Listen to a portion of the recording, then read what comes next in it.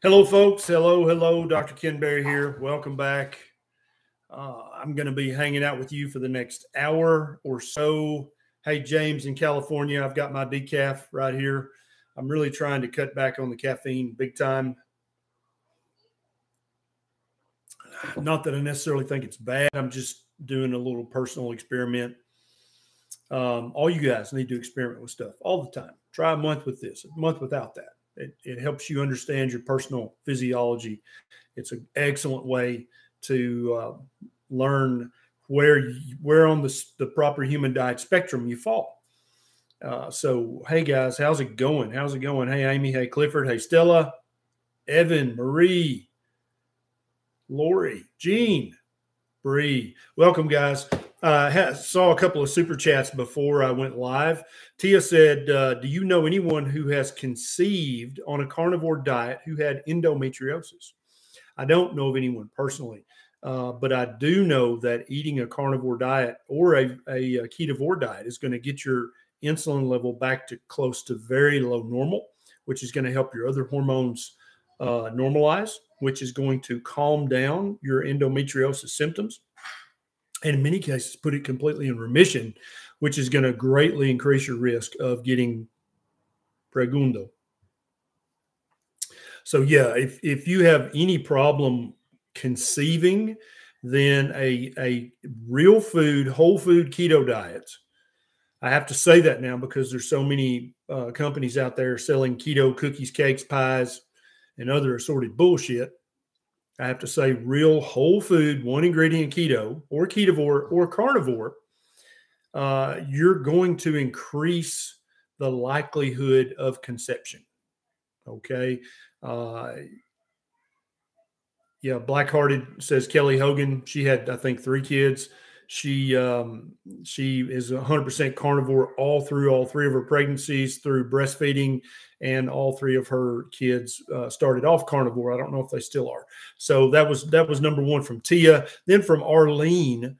Arlene says she's on a carnivore diet for autoimmune conditions.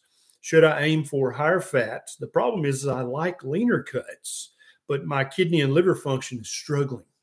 So a couple of things here, Arlene. Yeah, I personally think you should shoot for higher fat carnivore. I think most people do better on higher fat.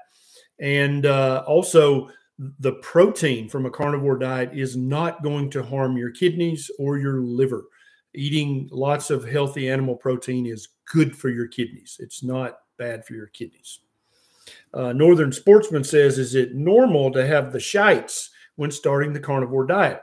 It's not normal, but it does happen. I'd say to about 20 or 25% of people for the first 1 to 4 weeks, they'll have some loose stools until their gut bacteria adjust to the new, healthier diet. That's it's common, but it's not normal. Most people don't have that at all. Okay. All right, guys. Now, don't forget to remind your mom or your Uncle Elmer. If they always want to catch me live and they always forget, send them a text message right now. Send them a direct message, or you can just share this video right now on your favorite social media. There's a share button down there.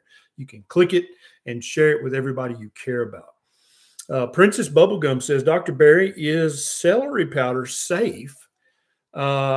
Seeing it in meat products like deli meat and bacon, apparently it's replacing nitrates. So no, it's not replacing nitrates. It is very high in nitrates. Most people think that, oh, I don't eat bacon because it's so high in nitrates.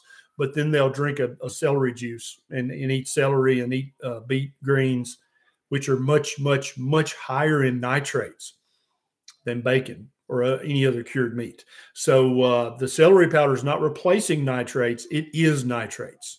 And that just goes to show you that, the vegans telling you to avoid bacon because it's full of nitrates, but then they're going to have a celery juice every day, and they're going to have lots of beet greens and celery, and they're full of nitrates. So it's like, and they're exactly the same molecule. I've posted on Twitter about this before. It's not some kind of weird molecule. Daniel says, hello again, Doc. Update on the proper human diet. PhD stands for proper human diet, in case any of you newcomers didn't know.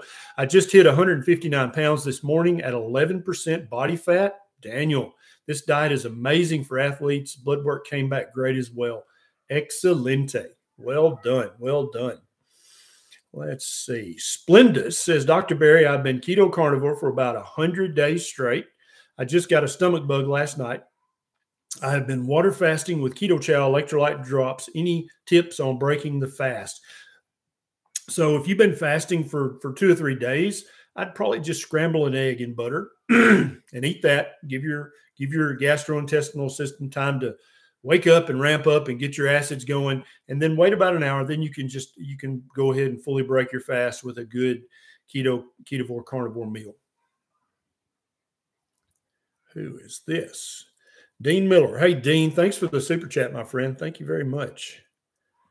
How many of you guys did not know that celery powder is nitrates? The very nitrates that they tell you to avoid in bacon, that's what celery powder is. And so anytime you see a bacon in the grocery that says uncured or nitrate free, that's actually a lie. The federal government here in the United States lets them lie about that. They use celery powder, which is full of nitrates, and they cure the bacon with celery powder. And then they say no nitrates, nitrate free, uncured. It's a total lie.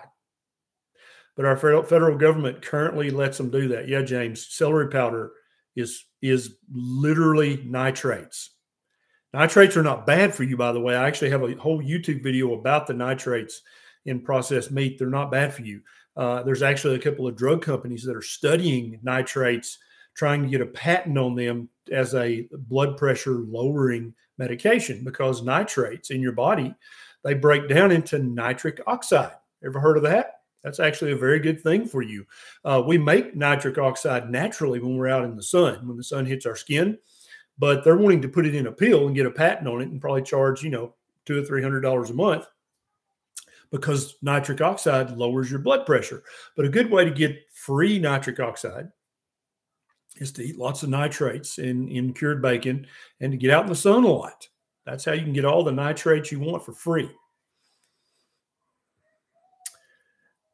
Marianne, I have had kefir. I love the taste of kefir, but all the kefir you buy in the grocery store is junk. If you make your own kefir at home, either with cream or with water, there's different ways to do it.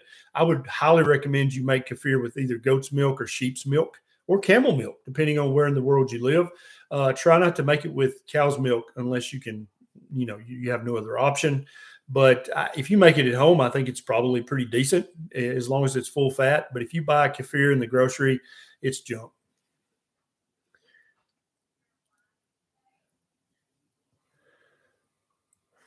Let's see what's going on here. Did I already get this one? Yep, already got that one.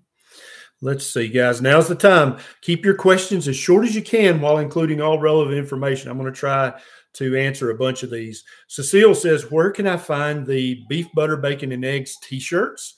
There's a link down in the show notes it's shopphd.com. And you can get Proper Human Diet t-shirts, or you can get beef, butter, bacon, and egg t-shirts there. And it's the material is excellent quality. Neisha says the t-shirts are very, very soft. They have t-shirts, tanks, hoodies, and cropped hoodies currently. And they're working on getting coffee mugs and hats that say PhD and beef, butter, bacon, and eggs. Mark says, 6 months carnivore ketovore, skin was all clear, weight was melting off, but suddenly skin problems are back and weight loss has stopped. What gives? Something in your diet may have changed, Mark, that you thought was okay. Go back and look at your diet with fresh eyes. Also, make sure you haven't had a big spike in stress levels, because that will 100% do this. It could be stress at home, stress at work. It could be physical stress or psychic stress, mental stress, or even soul stress, I guess, any stress to your system. So you may have had an injury. You may have had some drama at work or at home. That's going to give you your symptoms back, but it's only temporary, Mark. You hang in there and it's going to go away and stay away. Seeking Harmony says, NPR just had an article today that said that people who had COVID are more likely to develop diabetes within 6 months.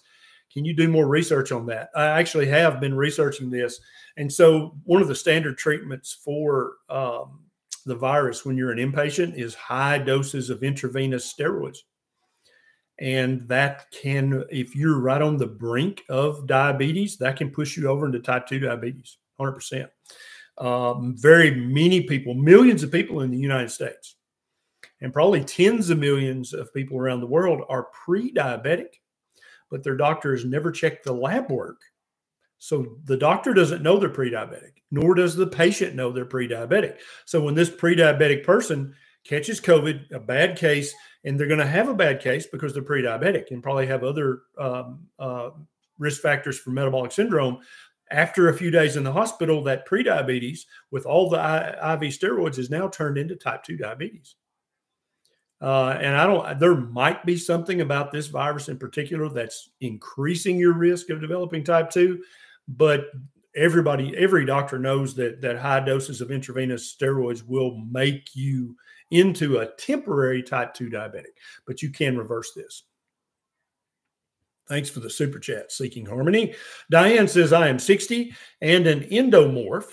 There's mesomorph, ectomorph, and endomorph, right? So these are three classical body styles. There's not really a lot of research that supports that these are actually things, but a mesomorph is more muscular with a thin waist.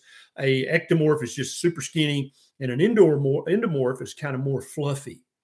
So when I was a young man in my 20s, I was an ectomorph. I couldn't gain muscle or fat, but then about the age of 35, I turned into an endomorph. Diane says, do you recommend breaking keto for 1 day a week to keep my metabolism going?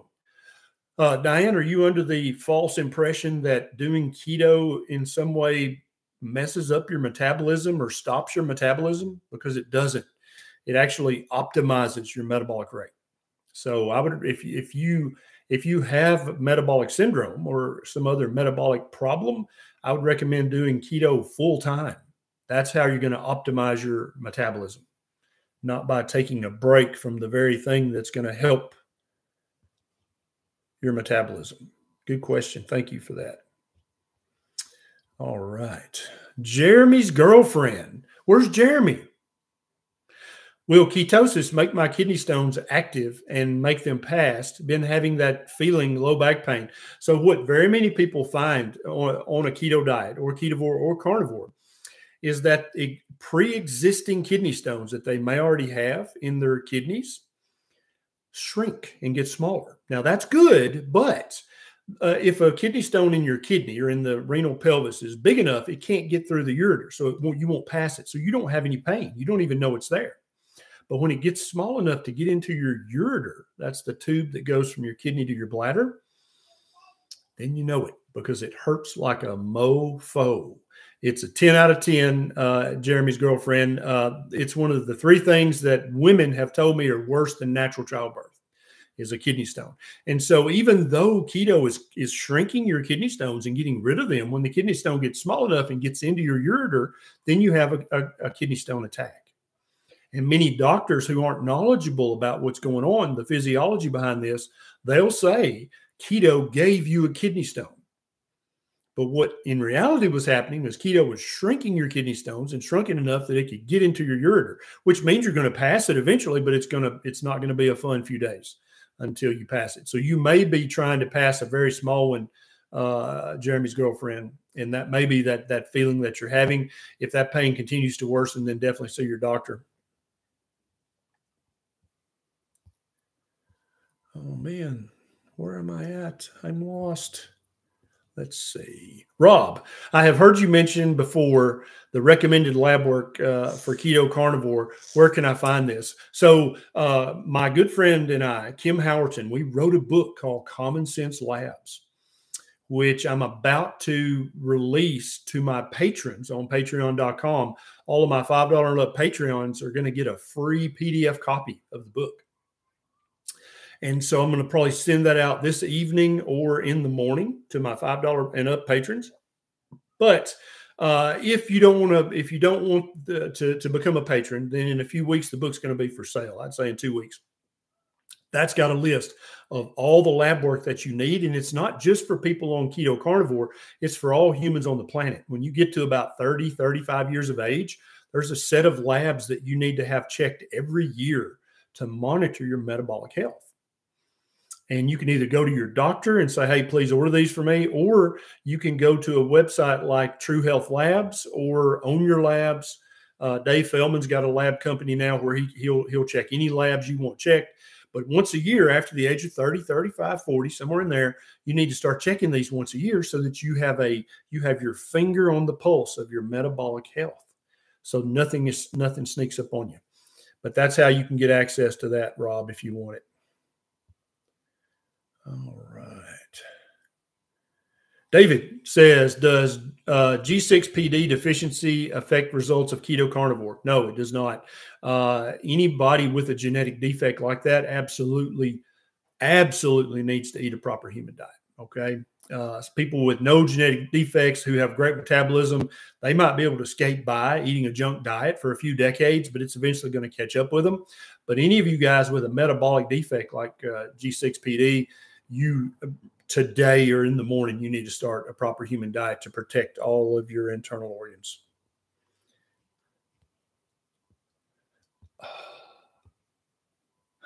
Wow. Hold still so I can click on you. Okay, here we go. Oh my, okay. YouTube, this needs to be fixed. I can't answer super chats if they're going by crazy fast. Okay, here we go.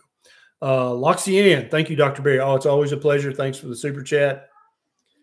Kimberly, can beef, butter, bacon, and eggs be done with some processed meats like breakfast sausage, smoked sausage, and cheaper eggs with an occasional ribeye or other pure meats added in? 100%. Here's the rule. Here's the proper human diet rule. Okay. Here's the beef, butter, bacon, and egg rule. Eat the best quality meat that you can afford. If all you can afford right now is Vienna sausage and bologna and hot dogs, that's 1,000 times better than eating the processed carbs. Okay. Once you can afford to do better, then do better, because grass-fed, grass-finished, panda massage meat is about 3 to 6% better for you. 3 to 6%, but it usually costs 2 or 3 times as much. So eat the best quality meat that you personally can afford. I eat sausage all the time. I eat bacon all the time. I eat bologna all the time. I love that stuff. Okay. And I have not seen any meaningful research that scares me away from it. Eat the meat you can afford, but definitely eat your meat. Michelle, 5 weeks carnivore, going on week 6. I've gained 4 pounds, steak, butter, liver, salt, eggs. I'm 52 years old. I don't cheat ever. I'm discouraged. Don't be discouraged, Michelle. This is very common in women, that they will gain somewhere between 3 and 10 pounds when they first start a carnivore diet. The vast majority of this is that you're putting on muscle, you're developing more connective tissue, and you're making stronger bones, which weigh more. Okay. You're not putting on more fat. I guarantee you. And the way you'll know this is when you put on your blue jeans, they fit a little better than they did before you gained the 4 pounds. So you've probably lost 10 pounds of fat and you've put on 14 pounds of lean tissue, which would be muscle, tendons, cartilage, connective tissue, fascia, all that's getting stronger. And your bones are getting stronger and more dense. The scale doesn't know the difference between fat and bone. Okay, they both, to the scale, they look the same. And so don't worry about your weight on the scale. Take all your measurements with a tailor's tape, and you'll notice the body recomposition that's going on, and you'll be very discouraged. Don't be sad. That's a good thing. Glenn says, TRT, testosterone cypionate injection, or bioidentical pellets.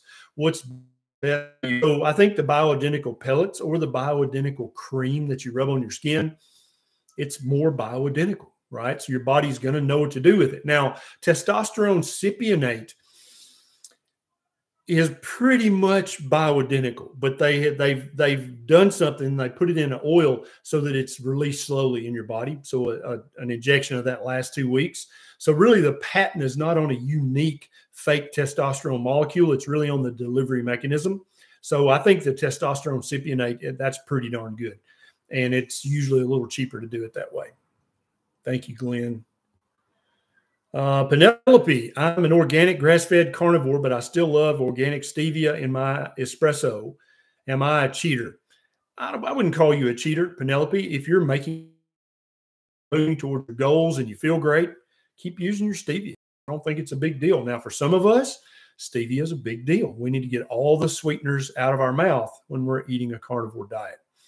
I recommend everybody, if they're going to do the beef, butter, bacon, and eggs 90-day challenge, that you get the sweeteners, all the sweeteners out of your mouth for 90 days, because I want you to have the best results you can have. And then at the end of that 90 days, you can try, say, I'm going to have a little stevia and see what happens.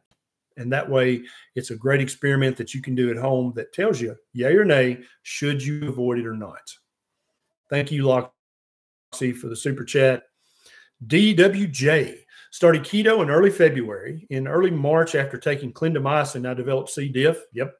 Could the change in my diet have been a contributing factor? Thanks. No, DWJ, the clindamycin, which is a super strong antibiotic, it decimated all the good bacteria in your gut, and it gave the C. diff a chance to jump on board and take over. So once you have corrected this, keep eating a keto diet, a meat-heavy, egg-heavy keto diet, and you'll never have an attack of C. diff again. What people don't realize is that C. diff is a normal bacteria that most of us have in our colon all the time. You're like, wait, what? Yeah, you got C. diff right now. But it's only when you destroy all the other good bacteria does C. diff have a chance to take over. And that's when you have a C. diff infection, and that's when you get really sick. Okay. So if 100 of you guys went to the doctor and you feel perfectly fine, no diarrhea, no gut problems, and you said, hey, check me for C. diff, about 70% of you guys are going to test positive for C. diff. And if a doctor doesn't know better, they're going to freak out and be like, oh my God, we've got to treat you. You've got C. diff. And you could say, no, doctor, actually 70% of adults have C. diff. They're just colonized. It's no big deal. And I don't have any symptoms. So why would you want to treat that? It's just normal. So yeah, don't worry about the C. diff. Once you fix it, you keep eating your meat and you'll be fine. Stephen, I am a 43-year-old male, 3 weeks on carnivore. First week, I lost 10 pounds. The weight loss is stalled. I have 70 pounds to lose. I eat steak for lunch and 4 eggs for dinner. Muscles have also lost some strength. What's going on? You might not be getting enough electrolytes currently, Steve. You might not be getting enough salt in your diet. It sounds to me like you're just not eating enough food, Stephen. Depending on your height and weight, typically when I eat in a day, I will eat 2 12-ounce ribeyes and anywhere from 4 to 8 eggs, usually 6 to 10 eggs. So I'm afraid you're just not eating enough total food. Just because you're trying to lose weight does not mean you need to portion control or calorie count. You do not do that on a carnivore diet. You eat until you cannot eat another bite. Okay. Salt your meat to taste, salt your eggs to taste. Make sure you're getting plenty of electrolytes, and make sure you're getting enough fat. Okay. A lot of people think that carnivore is a high protein, low fat diet. It's not. It's not. For most of us, we need a high fat, adequate protein carnivore. That's how I eat. I had butter to everything. I had 2 big ribeyes today. I put a big hunk of butter on both of them, and I ate every bit of the fat and gristle that came with the steak. I didn't trim any of that off. I didn't throw any of that away. Nor should you. Abby, thanks for all the help. You've been a great resource through my carnivore journey. I'm no longer concerned about eating fat. After 30 days, I have felt more like myself. Exactly. Guys, your brain needs fat. It needs a good supply of animal fat. Okay, that's the fat that your body knows what to do with. I definitely would tell you to avoid all of the vegetable seed oils. But what many people find when they go carnivore is that they find out that the avocado oil, the olive oil, the coconut oil wasn't really their friend. Butter, lard, ghee, beef tallow, those are the fats that human beings have been eating for 3 million years. And those are the fats you need to focus on. Well done, Abby. And Sanity. Thanks for the super chat. And Sanity. CJ says, Dr. Berry, can you give me some ammo info to use when talking to my peeps about why animal fat is not bad for you and perhaps the relationship to inheriting Alzheimer's? Okay, so let's think about this, CJ. Just to ask your peeps, hey, let's play a mind game, okay? Let's pretend that we got into a time machine and went back in time 100,000 years, okay? What fats did we have to eat? Was there any canola oil? Nope. We've only been eating canola oil for a few decades. Was there any cottonseed oil or soybean oil or peanut oil or sunflower or safflower 100,000 years ago? No, there was none of that. None of that. That stuff's only been eaten by humans for a few decades. What was the fat? If you found a grove of avocado trees, I guess you could have some avocado oil. If there were coconut trees around, you could have some coconut oil.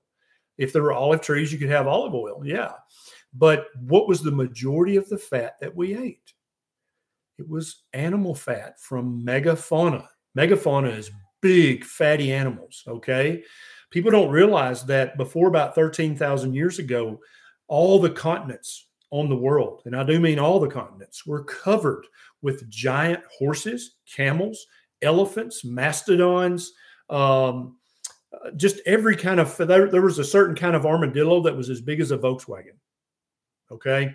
That's the kind of stuff that humans cut their teeth on. That's the fats that we ate the majority of. And so ask your peeps, CJ, have humans changed in the last 100,000 years that now the fat that we ate for the last 3 million years at least, it's now bad for us?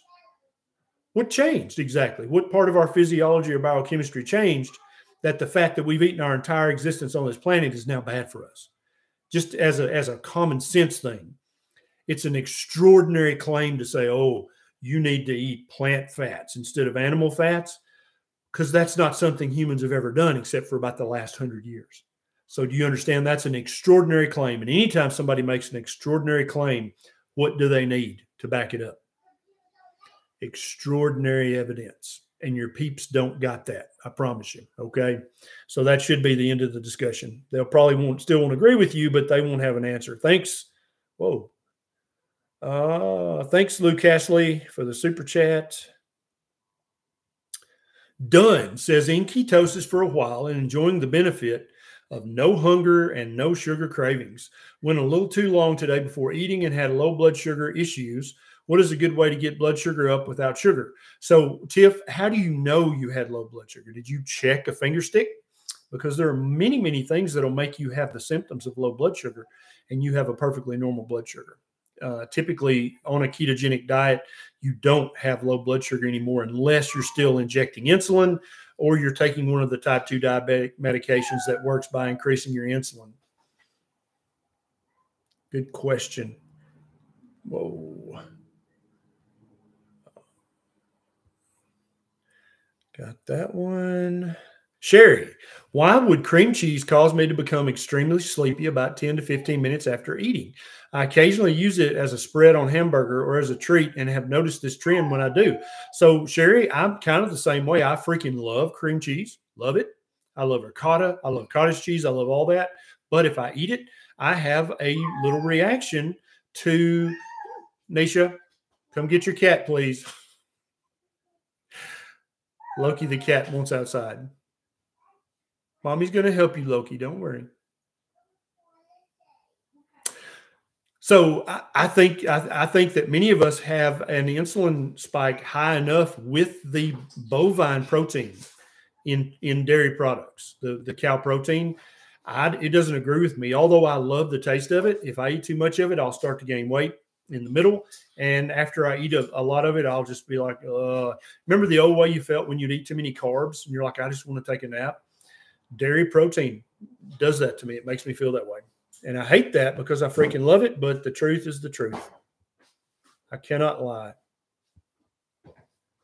Oh, wow. It's really not. Yeah.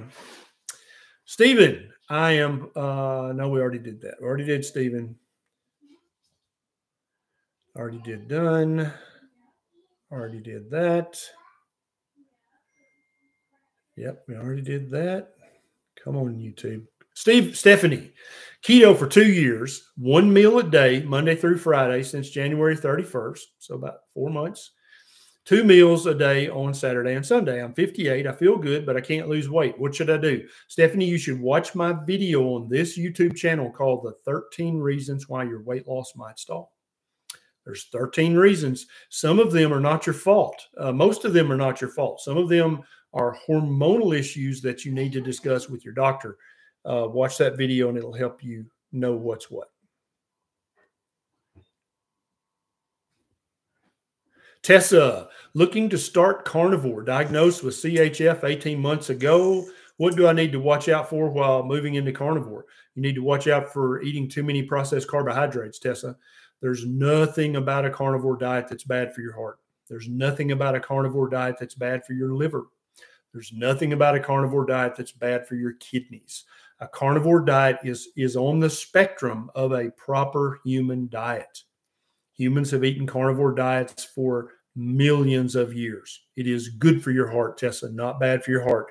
Make sure you salt your meat to taste. If your doctor tells you to eat low salt, ask them where's the research that shows that.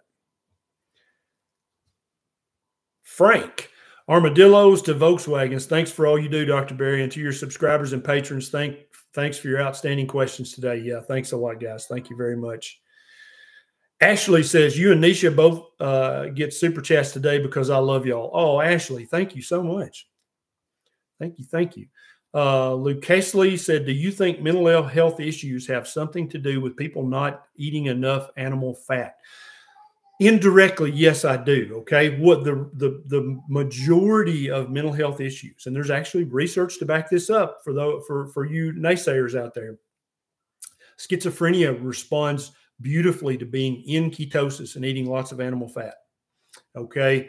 Depression, anxiety, OCD, ADHD. I have ADHD. It's much, much more controlled on carnivore diet. All of these mental health issues get better when you remove the inflammatory, high carbohydrate, highly processed sugars, grains, and vegetable seed oils from your diet. Now, some people, their mental health improves even more when they go from keto, which helped it. When they go from keto to ketovore or even carnivore, their mental health gets even better. If any of you guys are suffering from a mental health issue, I would 100% recommend 90 days of beef, butter, bacon, and eggs and see how much better you get. I think you'll be surprised.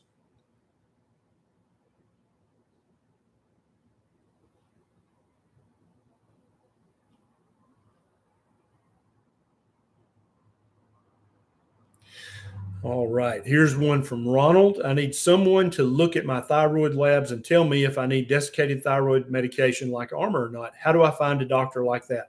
Two ways, Ronald. I have a YouTube video called How to Find a Low-Carb Keto-Friendly Doctor Near You. In the show notes of that video are 6 websites that you can put your zip code into wherever you're at in the world, not just in the United States, but all over the world, and it'll tell you the nearest low-carb friendly doctor. Most low-carb friendly doctors also understand how to treat thyroid properly. If you just like to run your numbers by someone, you can become a patron on my Patreon. There's a link down in the show notes, and you can post your thyroid results, and we can go over them together. That's one of the many things I do for people in my Patreon community. Steve, hey, Doc, have dropped my A1C from 6.3 to 5.3 last January. Boom. Started carnivore May 1. Now A1C is back up to 5.7. No stress. CGM says average blood glucose is 115 over the last 20 days and 103 over the last 30 days. Any idea why A1C is going up? My guess would be that when you converted from keto to carnivore, you bumped up your protein a lot and you bumped down your fat macro. I think, Steve, you're one of the people that need a very high fat, adequate protein carnivore diet. And I think once you bump up the fat, you'll notice that your A1C, which is 1/10 of a point above normal, it'll come right back down to under 5.7. Diana, I started keto due to cardiovascular disease and ectasia, keto chow minerals, and had difficulty swallowing. I stopped the minerals and it went away. Could it be too much iodine or just coincidence?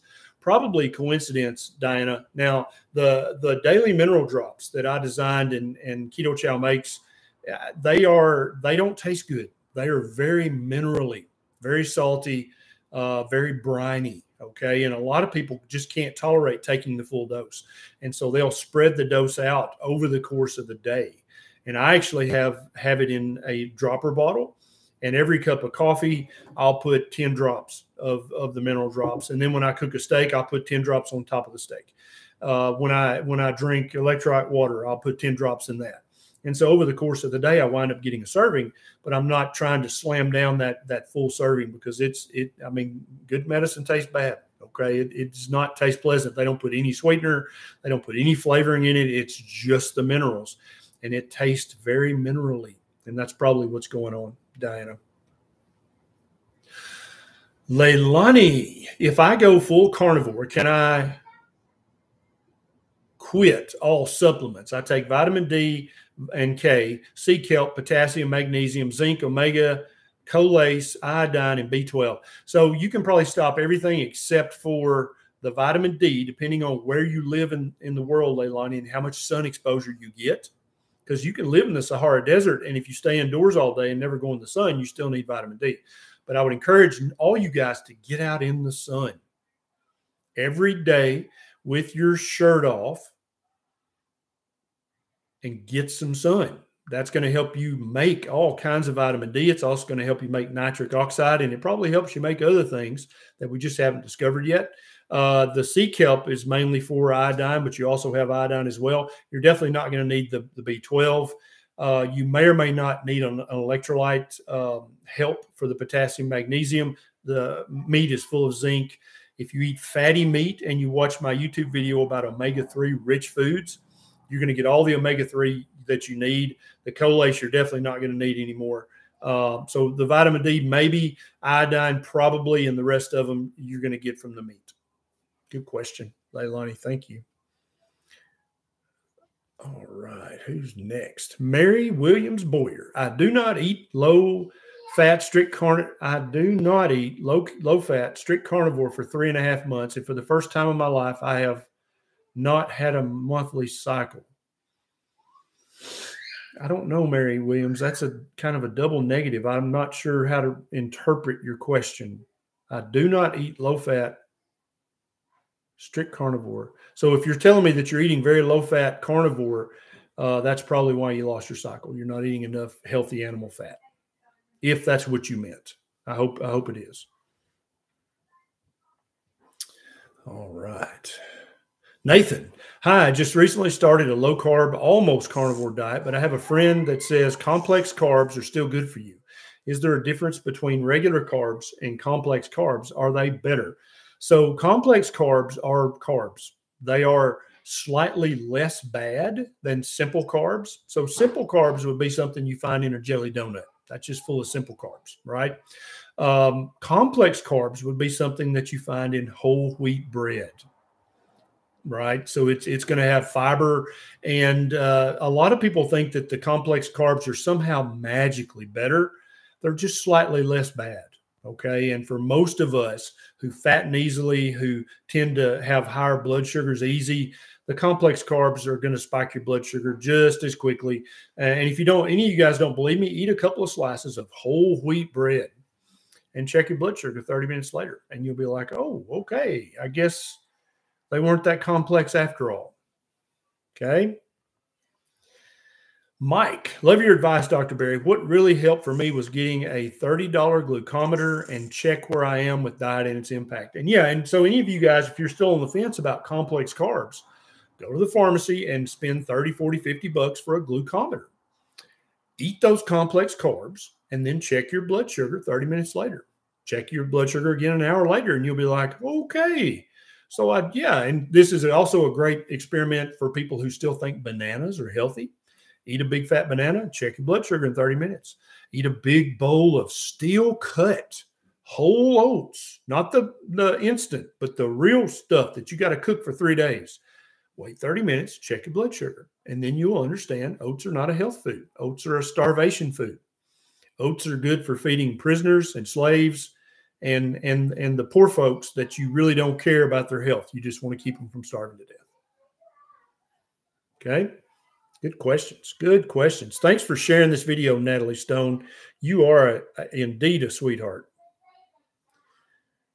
Let's see. Let's get some more questions. You guys are asking some great questions. Maria says, how do you reach ketosis with intermittent fasting? Maria, it's easy. You just don't eat. And after a few hours, you will be in ketosis. The longer you fast, the deeper your ketosis will be. It's literally that simple. You don't have to do anything magical. You don't have to take, you don't have to eat any fasting bars. Have you guys seen this? There's a company selling fasting snack bars. It's like, wait, what? Yeah. All you got to do is just not eat, and you will go into ketosis, Maria. It's super easy. Oh, here's a question. Oh, wait a minute. Where'd it go? Dang it. Thanks for the super chat, Jim. Jim Barrett's helping the cause. Here we go. Okay. Brad says, does fermenting apple cider vinegar or kombucha have a positive effect on beef, butter, bacon, and eggs? My good friend, Paul Saladino, wrote a book called The Carnivore Code. And I don't agree with Paul on everything that he says these days. But in his book, he breaks down exactly the truth about fermented plant foods. The reason that our ancestors fermented the plant foods was not because that unlocked some secret magical benefit. It's because it broke down the plant toxins that otherwise would lead to inflammation. Okay, so if you're insistent that you're going to eat plants, then for especially some of them, it's much preferable if you ferment them. Okay, but I would say if you have problems eating plants, then don't eat plants. But there's nothing magical in the fermented things that make them magically good for you. Well, the reason our ancestors fermented them was to make them less inflammatory, to make, in some cases, to make them edible at all. Okay, the majority of soybean that was eaten centuries ago in China, in that area of the world, they fermented it. They wouldn't eat it unless it was fermented. They knew better back then. But now we think, oh no, tofu, eat your tofu. That's fine. But if it's not fermented, I would never, ever eat a soy product, a soy food, if it were not fermented. They knew better back then, but we've forgotten currently. Nathan says, hi, I just recently started a low carb. Oh, no, we already did, Nathan, didn't we? Sorry. Okay. That popped up. Thanks, YouTube, for falsely popping that up. All right. Let's see. Yeah. And to preserve the food. That's right, Future Breeze. You're right. So they did it to break down the inflammatory plant toxins, and they did it to preserve the food for longer. That's the only reason you ferment stuff. There is no magic released when you ferment plants. Most plants have developed poisons in them. Some plants, like poison hemlock, will kill you dead as a hammer. Some plants, like castor beans, that will kill you dead. Other plants are more subtle. They don't kill you dead. They just cause inflammation in your joints, in your gut, your skin, in your brain. And that's how they try to deter you from eating their seeds and eating their babies. Gloria says, I'm a nurse and I was taught that it was bad for your body to be in ketosis. Yeah, Gloria, lots of doctors and nurses were taught this incorrectly. And I actually have a YouTube video I made probably 4 years ago, maybe, about the difference between being in healthy ketosis and ketoacidosis, because that's what you're really thinking about, Gloria, is ketoacidosis. Very unhealthy. It'll kill you dead as a hammer. But ketosis is a natural, normal, healthy state to be in. It means you're burning fat for fuel. Good question. Good question. You guys are on it today. Oh, let's see. Low carb, low drama says, should a hospitalized patient with stage 4 glioblastoma brain cancer consume sugars and carbs? I mean, not if they want to live as long as they possibly can. All sugars, all cancers without exception, love sugar, okay? When doctors are doing a PET scan to look for cancer in your body, they use sugar to find the cancer. That's how they find it. They don't use ketones. They don't use protein or fat. They use sugar to find the cancer in your body. Glioblastoma is notoriously a sugar lover. But now, if this is going to cause some kind of family argument and stress out the patient, you may not want to go there. But yeah, if I had a friend with glioblastoma, I would literally go in the hospital and slap the tray onto the floor and say, I'll bring you back some real food that will actually help your body fight this. Good question. Mitchell, hey, Dr. Berry, 10 months on keto and down 85 pounds. I've heard you. Have you heard anything pro or con on taking boron for joint health. Yeah, it's a good question. I'm actually working on a YouTube video about boron for bone health. It looks like that you need a tiny amount of boron for optimal bone health, maybe joint health, but definitely for bone health. But you don't want to get too much boron. And so I'm working on a video about that right now. Good question. See, it's doing that thing again. Dr. Berry, I have sarcoidosis. Will keto help? Jim Barrett says. Yeah, 100%. Any autoimmune condition is going to become less severe, and you're going to have less frequent flare-ups with a proper human diet. Keto, Ketovore, Carnivore. I actually have one of my patrons, on Patreon has sarcoidosis, and she hasn't had a single flare-up in years of eating a ketogenic diet. Good questions, guys. I started Carnivore and got blood work 1 week into the diet. Blood work showed very high ferritin. So a week of Carnivore is not going to cause that to start with. But having an elevated ferritin does not mean that you have iron overload. It does not mean you have hemochromatosis. You have the doctor check for hemochromatosis. There's a long list of things that can cause elevated ferritin, and eating lots of healthy fatty meat ain't one of those things. So keep enjoying your meat. Okay. That's not what caused that. Angela Palmer, trying to help out Sonny Helms, said his 2 super chats got skipped over. Dang it, Sonny, I didn't see them. Kevin or Mitzi, will you type, cut and paste his super chat into the chat box? I'll try to watch for your names. Aristal3 says, how many blood ketones is too many? Is there a danger of ketoacidosis for a non-type 1 diabetic who eats less than 20 grams of carbs per day? So this is a good question. I'm going to take the second part first. Is there a danger of ketoacidosis for a non-type 1 diabetic who eats less than 20 grams of carbs a day? No, there is a 0% chance that you will ever develop ketoacidosis from eating a ketogenic diet. Your physiology does not work that way. Now, some nurses and doctors and dietitians will say, oh yes, you might develop, but what that does is reveal to you that they have no idea what they're talking about when it comes to this part of human physiology. Okay, that is impossible. It does not work that way. So, how many blood ketones are too many? That's up for debate. I'd say as long as your ketone levels that you check in the blood, not on a urine pee strip, is under 10, you have literally 0 things to worry about. Keep enjoying your fatty meat and your keto diet.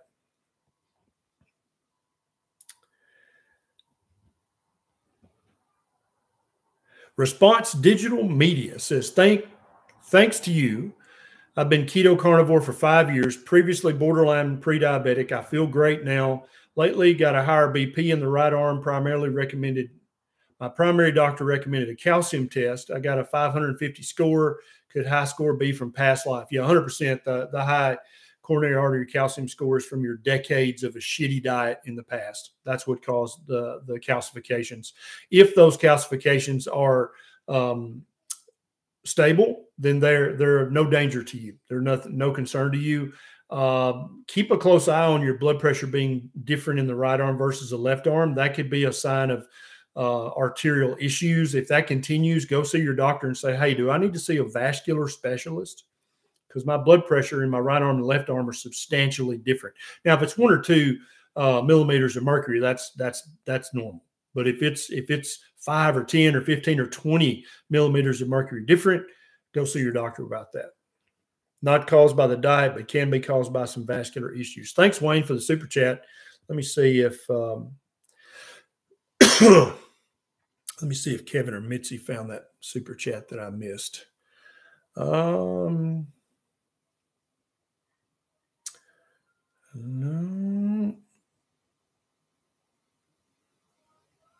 I don't see an answer yet. Maybe they can find his super chat and cut and paste it for me. Ruth says, do you recommend using a glucose or a ketone meter? And is it a prick into your arm that stays there? So a glucose or ketone meter, you can get one that just you prick your finger with a tiny needle and get a drop of blood. You can do it that way. Or for just your blood sugar, you can do a continuous glucose monitor that actually stays under your skin for 2 weeks at a time.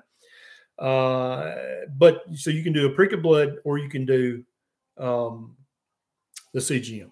That's really the two best ways that you can do it. William says, exactly how do I become a patron? Where do I find your Patreon chat? So there's a link for my Patreon down in the show notes of this video. It's a super quick sign up. And then you've got access to all the extra stuff. And so on my Patreon, I do live Q&As just like this, but instead of 2,100 people asking questions, there's 100 people or 50 people or 150 people. So I'm able to answer usually all the questions that people have and answer them in much greater detail. And you're in a private, protected community where not everybody in the world is seeing your question. Just people, and we call it our tribe, because literally it feels like a family reunion on Patreon, because the people there are so supportive of each other. They help each other. They reach out to each other. We have patrons who meet for lunch now. They're friends. They text with each other and kind of hold each other accountable. It's a really great community. I really love that we started that.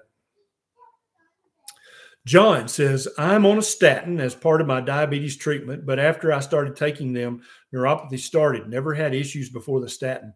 I stopped and it went away. I know the diabetes didn't help, but my doctor doesn't believe me. Well, John, your doctor's wrong. Statins can absolutely worsen neuropathy. And so if you were just right on the borderline of developing neuropathy because of your type 2 diabetes or type 1, the statin pushed you over the edge and caused the neuropathy to rear its ugly head. And when you stopped the statin, the neuropathy went back. That doesn't mean that you're never going to develop neuropathy again. You've got to get your A1C down to under 5.7, John. And you're going to do that by eating a proper human diet, keto, ketovore, carnivore. Okay, that's how you're going to do that. But yeah, statins 100% will cause neuropathy and a long list of other problems. I've got several videos on this channel if any of you guys want to know just all the bad things that taking a statin will do to you.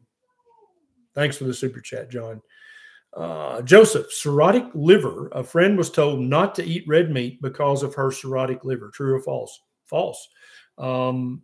If she has complete liver failure, then she's basically not going to be able to eat anything because her liver can't process the food anymore and get the toxins out and tag the toxins so her kidneys can remove the toxins. But if she still has some remaining liver function, she needs to eat as low carb as she possibly can. Absolutely no sugar, no grains, no vegetable seed oils, no highly processed high carb crap at all. Okay. And so that's going to mean she's going to eat some meat and eggs because there's only so many things to eat, right? Meat and eggs are good for all human beings, even human beings with cirrhosis. Thanks, Wayne, for the super chat.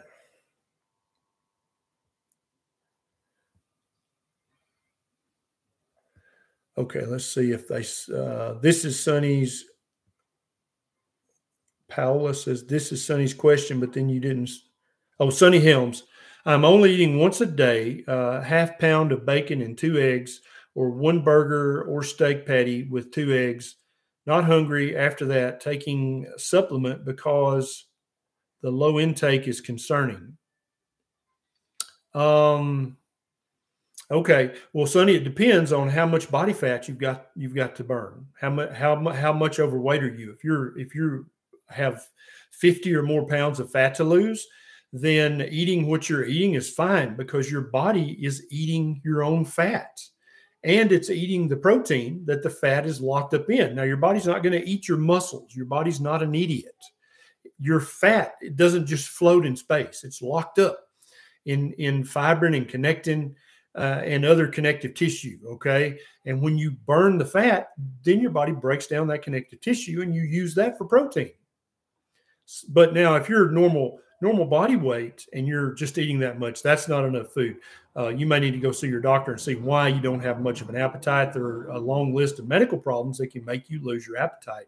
But I suspect you've got a lot of body fat to burn. If so, this is fine because you're actually, your macros, your true macros are actually much higher when you count the fat of your body that you're burning and you count the protein that was locking up the fat that is now released that your body can use elsewhere? Good question. Sorry, I missed that in the super chat. Oh, I got that one. Thanks, Wayne. Thanks, Mitchell. All right, let's see what else we got here. Sonny says, yeah, I need to lose 30 pounds. So, Sonny, every time you burn an ounce of fat, right? What is an ounce of fat? What do you got? Okay, Beckett wants to say hi. This is my 2.5-year-old Ketovore baby. Come up here and say hi to everybody. Oh, good bird. Excellent. That's the way to start it. Good job. Can you tell them how old you are? How old are you?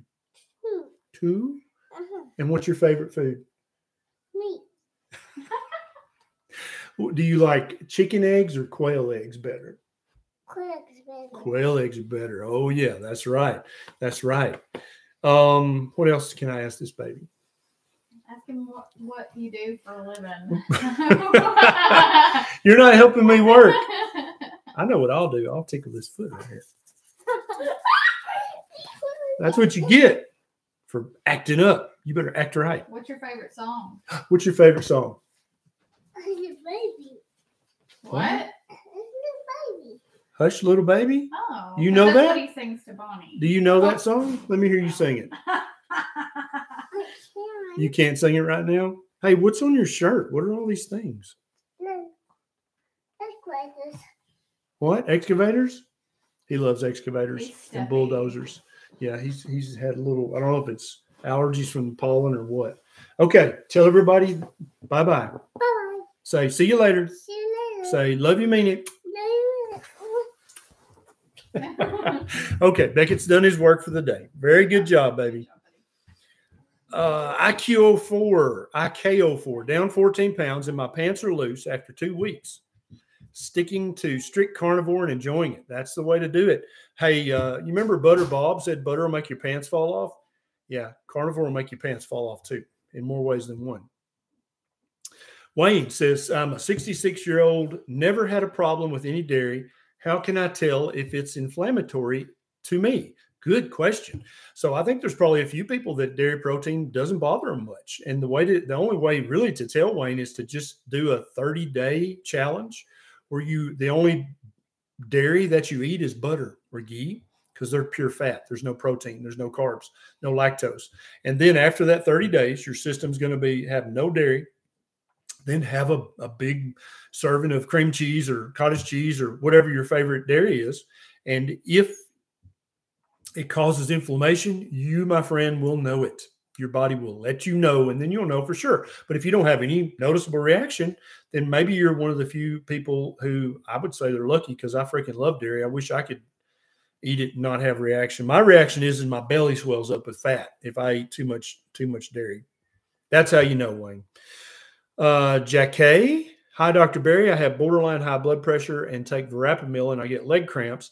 I drink electrolytes, but it's not helping me. Any suggestions on lowering my blood pressure naturally without meds? Yeah, cut the carbohydrates. When you cut the carbohydrates, your insulin level is going to go back down to low normal, and that's going to help you pee off somewhere between 3 and 20 pounds of unhealthy fluid that you're currently holding because of your chronic hyperinsulinemia. When that happens, your blood pressure is going to come down. Now, for the vast majority of people eating a proper human diet, it comes back down to normal. Some people, it'll stay just a smidge high, and they'll have to take one little low-dose pill a day for the blood pressure.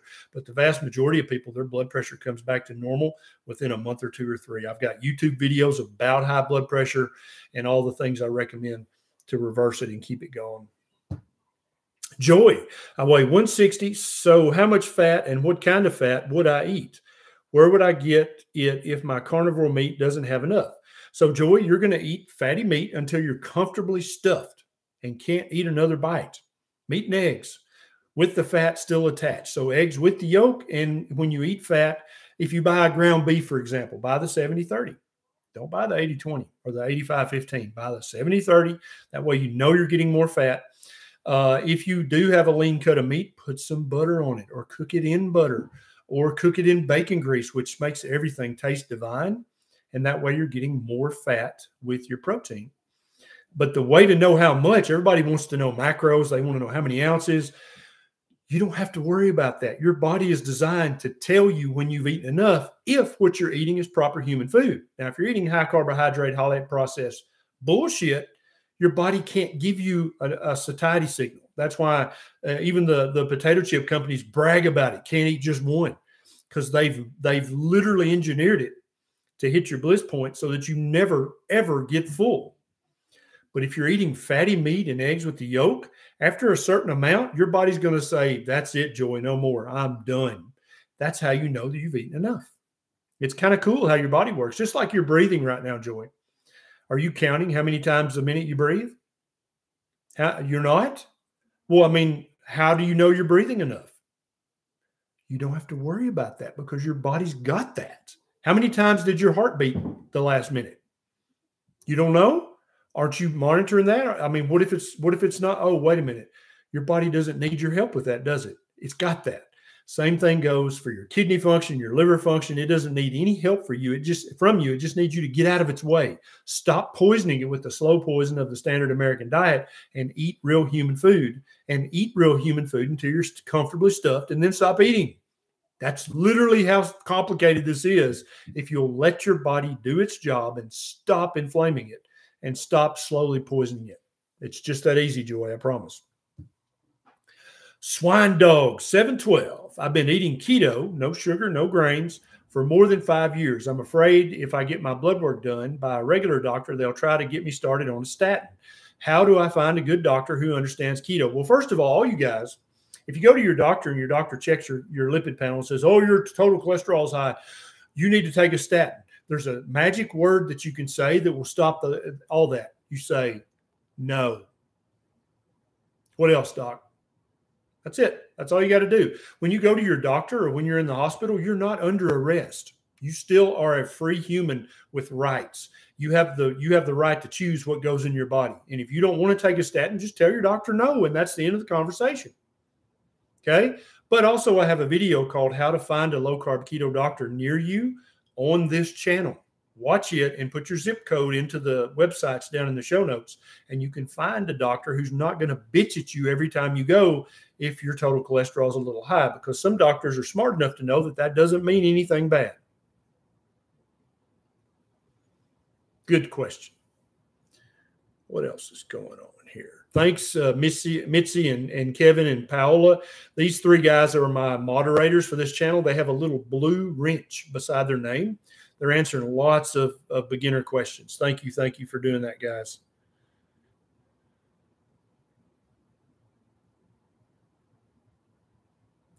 John says, I started keto 3 weeks ago, and I have acid reflux, and I get heartburn and don't feel well after eating eggs with bacon. Please help. Try just eating the bacon or just eating the eggs. Give your stomach a few weeks to adjust to a keto diet. I used to have the most severe heartburn you can imagine. It was terrible. And keto made it 80% better. Carnivore cured it. I haven't taken anything for heartburn. I have not had heartburn in over 2 years. And John, you can imagine how wonderful that would be to not have any reflux, not have to worry about, oh God, where did I leave my Tums? Where's my Nexium? I don't know, and I don't care because I don't need them anymore. And you'll be the same way after a few more weeks. All right. Yeah. Everybody thank the moderators. They're doing a wonderful job in here. Kyle Quad 4 says, my wife doesn't believe this diet is healthy. What are some things I can tell her? Well, Kyle, I've got over 500 videos on this channel. And I'm not suggesting that you make your wife watch all 500 videos. But what is her particular argument against keto? If it's high fat, I've got videos, and in the show notes of those videos, I've got the research that I based the video on. Okay. If it's high cholesterol, I got videos, and the research is in the show notes. If it's meat causes cancer, I've got videos. That's bullshit, by the way. And the research shows very clearly what I'm saying is true. Okay. So don't argue with your wife about this. First of all, lead by quiet example. Reverse all your chronic health issues. If you're overweight, reverse that by eating keto, ketovore, carnivore. And when she sees the change in you, she might be less argumentative. I've seen that happen many, many times. Decaf with a teaspoon of goat butter. Very, very tasty. Oh, and 10 drops of the daily minerals. Okay, Lynette says, can I do keto and detox at the same time? Lynette, what the hell do you mean by detox? Okay, did you pay money for a liver detox or a kidney detox or a whole body detox? Please tell me you didn't waste your money. There is no such thing on planet Earth as a detox that you buy from somebody. Okay, if you're drinking green juice or celery juice or some kind of thing that you saw some YouTube influencer talking about to detox your body, that's horseshit. Okay, there is only one cleanse, one detox for the human body. That is fasting. There is no other detox. There is no other cleanse. It's all baloney. Okay, it's all based on the premise that you should suffer and that you should punish yourself for your past indiscretions because you're a sinner. But that's not true. You're just a human being trying to get by. Okay, if you want to detox your body, cleanse your liver, your kidneys, you fast. You don't fast to punish yourself. You fast so that your body has time to, it's a self-cleaning oven. You just got to get out of your body's way. Okay. So you 100% can do keto and detox at the same time. Okay. So here's how you do it. You eat 2 keto meals in a 6-hour feeding window or feasting window. Eat as much as you can, eat your stuff, comfortably stuffed, and then you fast for the other 18 hours of the day. That's your detox. And then the next day you do the same thing over again. That's how I eat every single day. Okay, I eat a big carnivore meal about 4 p.m. And then sometimes I eat a second carnivore meal at 6 or 7 p.m. Sometimes I don't. And then I fast for 20 or 22 hours for the rest of the day. That's how I live my life every single day. And I feel better now at 53 than I felt at 35. Way better. My 53-year-old self could go back in time and kick my 35-year-old's ass easy. That's how much healthier and more vigorous and virile and potent and vibrant I am now at 53 than I was at 35 when I was eating the standard American junk diet. So yeah, I keto and detox every single day of my life.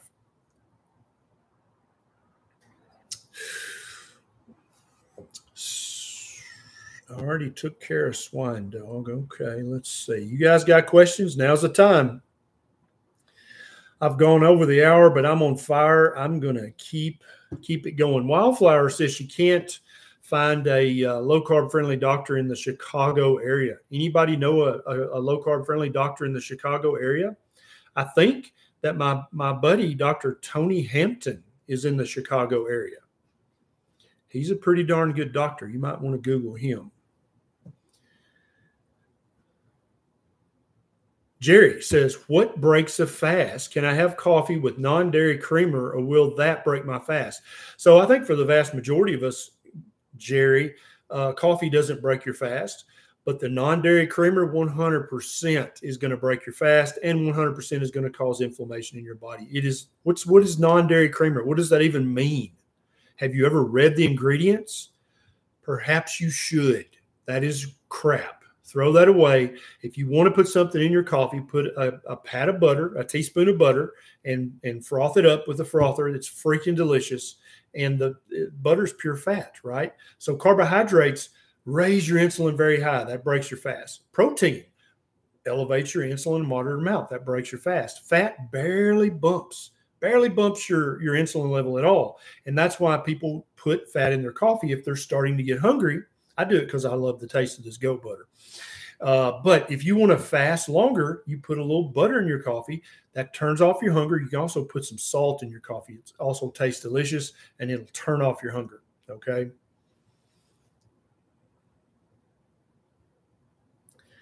Thistle Moon Farm says, I don't look more than 40. Yeah, well, let me just tell you. Ask my wife. She says I act about 21, but I'm 53.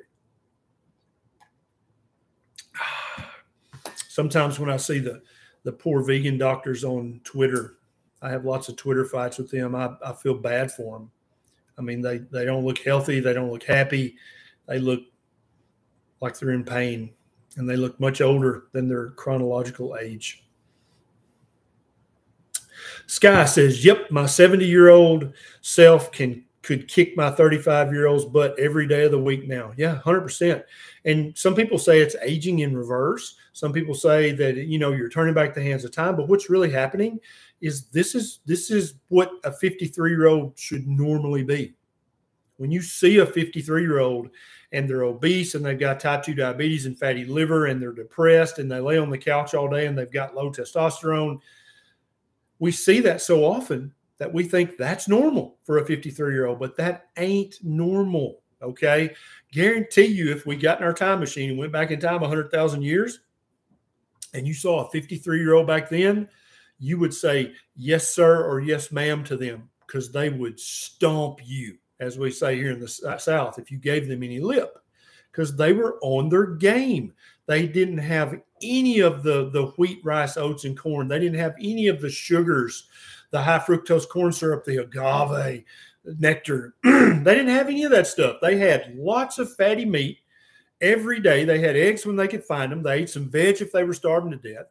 If they found some nuts, they ate some nuts. If they found some berries, they ate some berries. Once a year, they found a honey tree and they ate the honey. But on a daily basis, they ate the hell out of fatty meat and probably organ meat as well. That's why they were so vigorous so late in age. Thanks, Josh, for the super chat, my friend. Thank you very much. Let's get a few more questions here. I'm feeling it right now. Let's see. Oh, Turbo Kid says, Travis Berry says, is alcohol okay on keto? So let's talk about alcohol. Okay, I got a YouTube video about keto-friendly alcohol. So alcohol is poison, okay? And more the medical community is starting to admit this. For a few years, they're like, oh, no, you should drink a glass of red wine for your heart. Well, that's total bullshit. And it turns out now most of that research was made up. Alcohol is bad for you, period. Okay? I'm sorry, Travis, if that hurts your heart. All alcohol is bad for you. There is no healthy alcohol. Now, some alcohol is less bad than others. So beer, obviously, is often not gluten-free, and it's full of carbohydrates. So it's basically sugar water. Don't drink beer. Wine, unless you get a very, very dry wine, is going to have too many carbs. If you must have some alcohol, have some gin, some vodka, some whiskey, some bourbon, some scotch, 1 ounce with a sugar-free, carbohydrate-free mixer like club soda or sparkling water. And that's the least bad alcohol that you can have. But you still need to drink that very rarely. I'm to the point where I'll have a mixed drink on my birthday, on our anniversary, and maybe Neisha's birthday too. But literally 4 or 5 times a year max. That's all I drink anymore. And I used to drink quite a bit. I was never an alcoholic, but I really like to drink. And I love the taste of it still, but it's poison. I'm sorry. It just is. It's very, very clear when you look at the physiology of the way the human body breaks down alcohol. It's poison. Imsia says, what's your opinion on psyllium husk supplements with meals? Psyllium husk. Think about that. Why not just put some salt, have a sawdust supplement with your meal? Sawdust is rich in fiber, and it's the same exact fiber, literally the same exact fiber is in sawdust as is in psyllium husks. There is no difference. It is cellulose. Okay? So if you said, when I said, hey, have a sawdust supplement, if you were like, ooh, gross, psyllium husk is just as gross and just as dumb as taking a sawdust supplement. They're literally the same molecule. You don't need it. It's a waste of your money. Okay. I'm sorry you wasted your money, but now you know better. Now you can do better and never waste your money again. All right. Neisha's giving me the stink eye. That means I've been on here long enough. I could stay on here all night with you guys. This is awesome. I love you guys. If you didn't get your question answered, go to my Patreon. There's a link in the show notes. Become a patron. I do 4 extra live Q&As every week in there with only just 50, 100, 150 people listening and asking questions. That way you can get your question answered. Okay. That's how you do it. Otherwise, I'll see you Monday night, 7 p.m. right chair for Monday Night Live with my beautiful wife, Neisha Solace-Berry, a.k.a. Neisha Loves It. All right, guys, that's it. I'm out of here. Thank you very much.